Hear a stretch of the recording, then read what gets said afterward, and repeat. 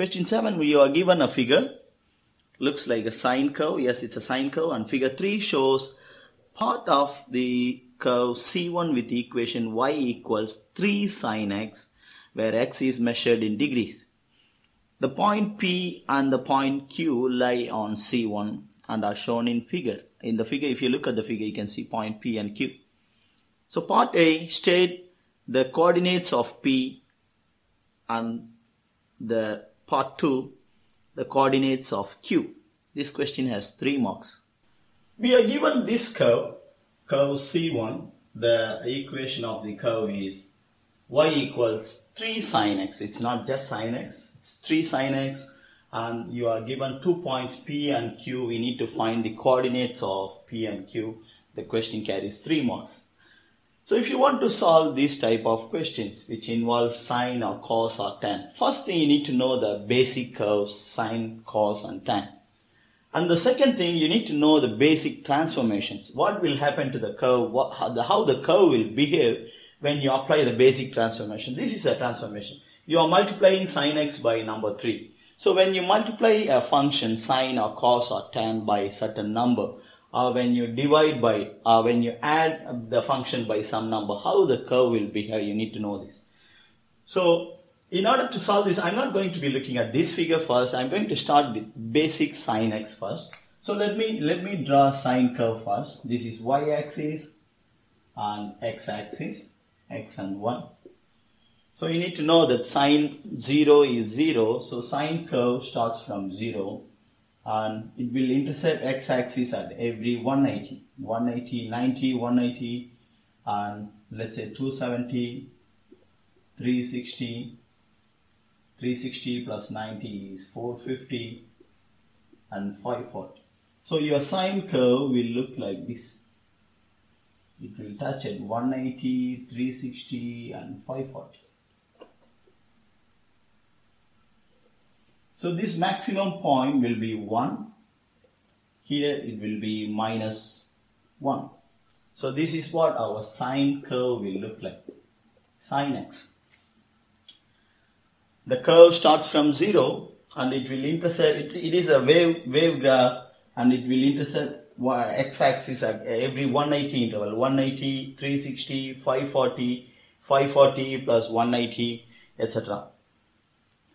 Now, if you multiply the function by 3, in basic transformations you must have learned that whenever you multiply a function, let's say you have y equals f of x, and if you multiply the function by 8 times f of x, your x values remains the same, your y values will be multiplied by 8. For example, let's say I have 2 here. So if for actual value, for the normal curve, y is equal to f of x. When you substitute x is equal to 1, let's say your y value is 5.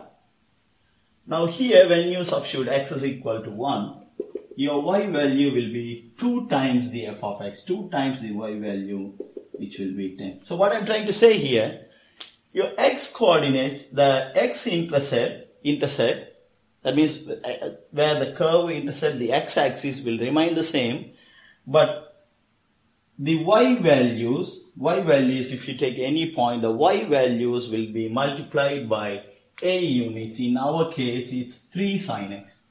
So it will be multiplied by 3.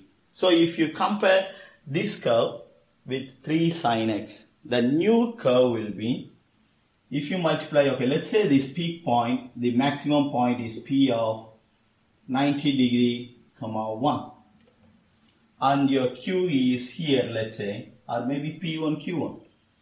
Your Q will be 540 degree, 0. Y-axis is 0. So you got 2 points P and Q. Even in the diagram, I don't know why the Pearson, when they prepare the question, they're supposed to tell us that this is the maximum point, because P can be any point. You cannot just assume that it's the maximum point. P can be any. So in the question, they are supposed to say that P is the maximum point, but it's not stated there. But anyway, by looking at the curve, we take it as a maximum point. So okay, when you take sin x curve, your maximum point is 90 degree, 1 and q is 540, 0. Now if we apply this transformation 3 into sin x, your new curve will be, your x-intercept will remain the same. Now the maximum point here 1, right? So when you apply 3 sin x, 3 into 1, it becomes 3. So let's say 3 is here.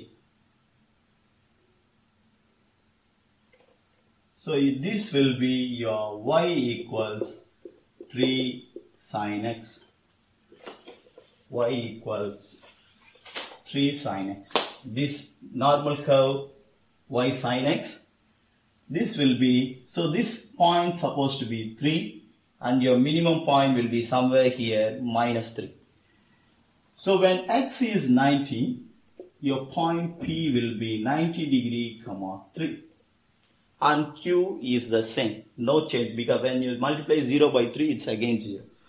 So you don't need to look at sin x now.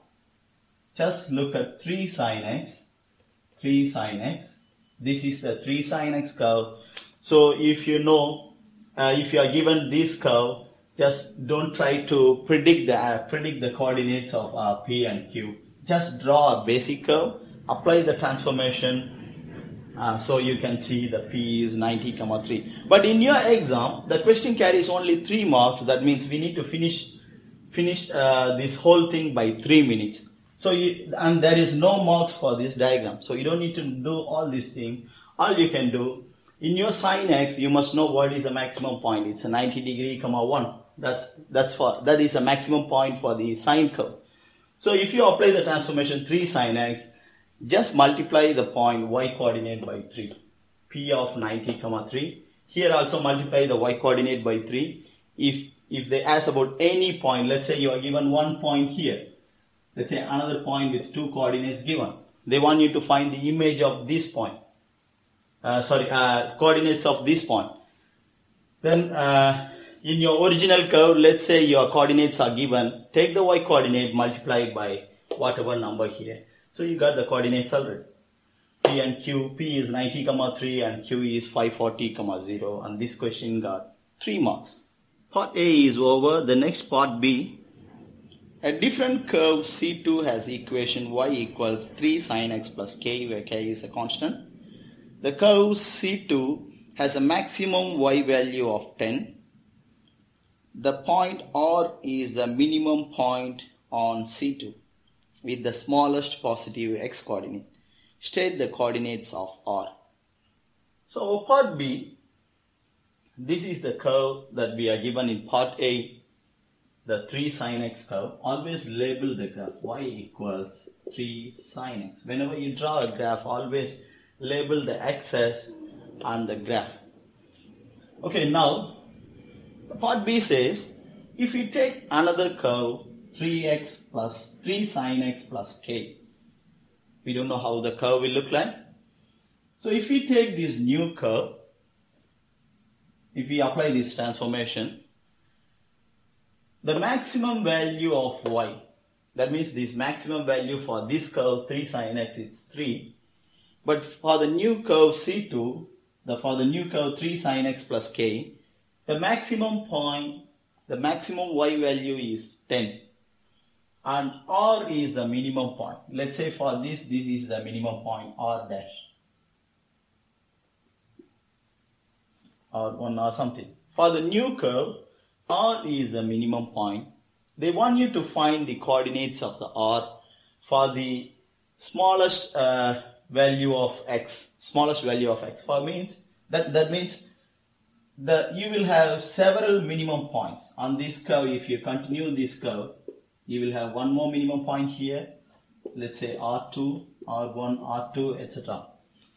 So for the minimum value of x means this is the minimum value of x, 270. So they are talking about the first minimum point, not this one, because this x value will be larger than this. So they basically want you to find the first minimum point.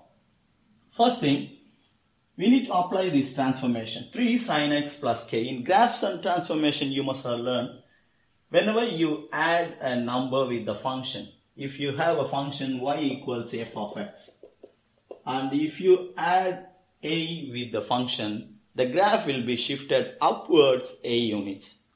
If a is a negative number, in our case k, if it is a negative number, it is minus k, so the graph will be moved downwards. But in our question, it's not given whether k is positive or negative. We don't know that. So we are not sure whether the graph will be moved upwards or downwards. But we have one information. The maximum point is 10. That means the maximum point here is 3. The new maximum point is somewhere here. It's 10. We don't know the x coordinate. Correct? So all we know, the maximum y coordinate is 10. That means definitely the graph, if we move it downwards, we don't get the maximum point 10. So this graph, we cannot change the shape of the graph. Because whenever you add something with the function, you don't change the shape, you just merely move the graph up or down. So if you want this point to be the maximum point, the graph has to be moved upwards. So upwards, how many units we need to move? We need to move 7 units. 7 units. So the new graph will have the maximum point here. We don't know how the graph, where it intercepts and all, but we are moving it 7 units upwards. So this k should be 7.